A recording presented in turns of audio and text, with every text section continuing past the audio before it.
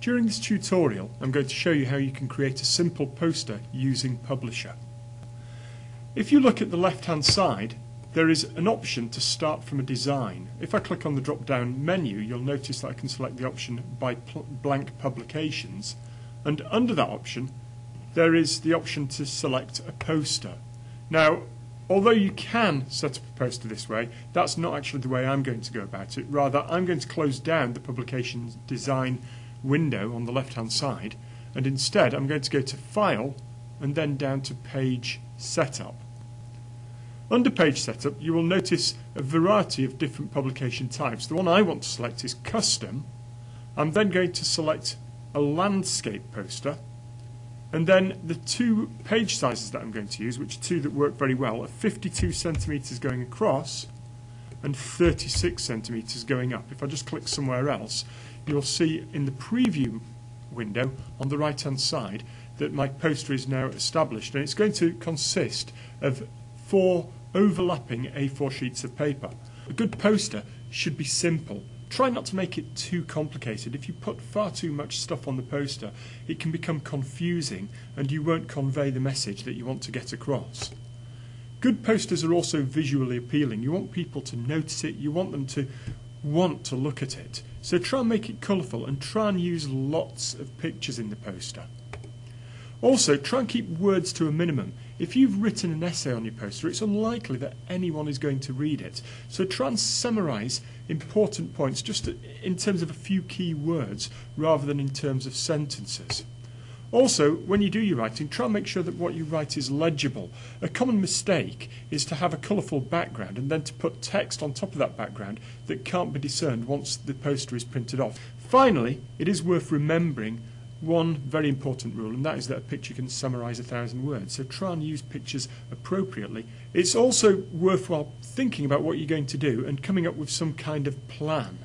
So what I've done is I've just scrolled down beforehand on a piece of paper what I want my final poster to look like, and I'll show you in a moment how I'm going to go about creating this.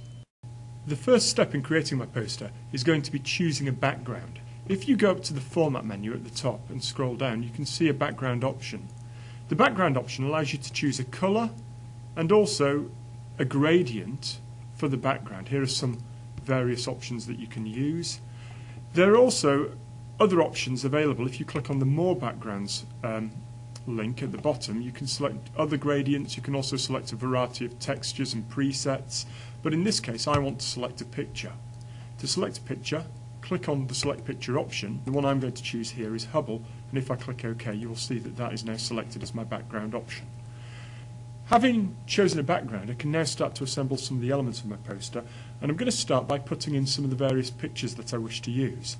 On the left-hand side, on this version of Publisher, there is an icon that allows me to add a picture frame. If I click on that, I can now create a box where I wish each picture to go, and then it's simply a case of choosing which picture I want to go into each particular box.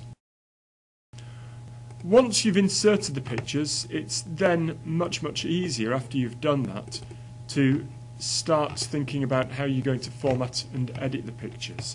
If you double click on a picture, it allows you to select a different picture to use instead. Right clicking gives you a series of options. For example, you could show the picture toolbar. This can be very useful. If we look at the big picture I've got at the bottom right, one of the things that I want to do with this is I'm going to make it a little bit bigger, but I also want to trim this picture down a little bit. Now, the way you can do this is in the picture bar at the top, there is an option near the middle to crop the picture. If you select crop, you can now, by taking your mouse to the edge of the picture, actually crop the picture in the way in which you like. And then if you unselect crop, you can then resize the picture afterwards. Once you've finished placing the pictures where you want them, you can then start to add other elements to your poster. The next element I'm going to add is some arrows linking all of these things into a sequence. On the left-hand side, there are a number of boxes that allow you to choose different shapes, lines, arrows, circles, squares, or auto shapes to your graph. I'm going to use an auto shape, and in particular I'm going to use block arrows in this case. The block arrow I'm going to use is the right arrow like so, and I can now add that to my graph just by dragging out the shape of the arrow, at the moment you'll see that it doesn't show up particularly well on my poster, and this is because it's a black arrow printed against a predominantly black background. If I double click the arrow, it brings up the format auto shape, and what I'm going to do is I'm going to fill it in with a colour, in this particular case one that stands out really well, red. You can also select the colour surrounding the outline of the arrow, but I'm just going to leave that as black. It's possible to reshape your various things by clicking and dragging on the corners. In this particular case I'm going to use this rotate button just above the arrow to turn it around like that so that it points and links those two pictures together. Having added all of my arrows, I'm now going to give the poster a title. The best way of doing this is to use word art, and you can select word art once again using one of the icons on the left hand side of the screen. If I click on it, it opens up a box that allows me to choose the style that I want. Don't worry too much about the colour at the moment because you can change that later. I'm going to select this one, click OK, and then it brings up a dialog box that allows you to enter your text. So I'm going to call this the life of a star, and then click OK, and as you can see the word art has now appeared in the middle of the picture. What I can now do is just resize that like so, and there's my title. If I double click on it, it brings up the edit word text dialog box again. In this particular case I'm just going to alter it a little bit. I'm going to capitalize life. I'm going to change it so that it now says a small star, and click OK once again, and there is the changed version. Right clicking on your word art allows you to format the word art, and when you format it you can alter various aspects of it, such as the colour. You can change the colour so that you've got solid colours, or various fill effects such as gradients, textures, etc. Similar to what we've seen earlier. You can even put pictures in there. The final step in creating my poster is going to be to add some text to it.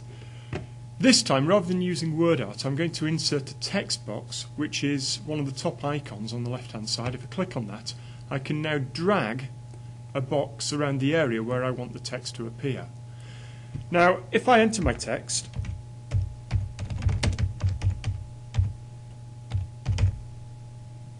you will notice that actually nothing has yet appeared in the text box, and the reason for that simply is that the text that I've written has appeared black and it's on a black background. The text by default also is very small. It's in font size 10, which is far too small for a poster. So what I'm going to do is highlight the text, and I'm going to select a much bigger font size. In this particular case I think I'll select 24.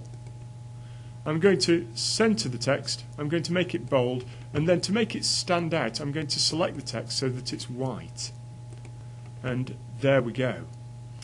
There are problems with it. It is against a background where there are lots of other white splodges representing the stars in the background picture. And one of the things I want to try and do is make the text that I'm writing a bit more legible.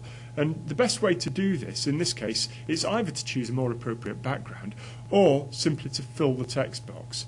If I double click on the text box, you will notice it brings up the format text box option, and what I can do at the moment, there's no fill selected, but what I'm going to do is I'm going to fill it with the black, and that means that basically all of the stars behind it are removed, and what I've actually written there is very visible against the background, and the black bends into the background very, very well.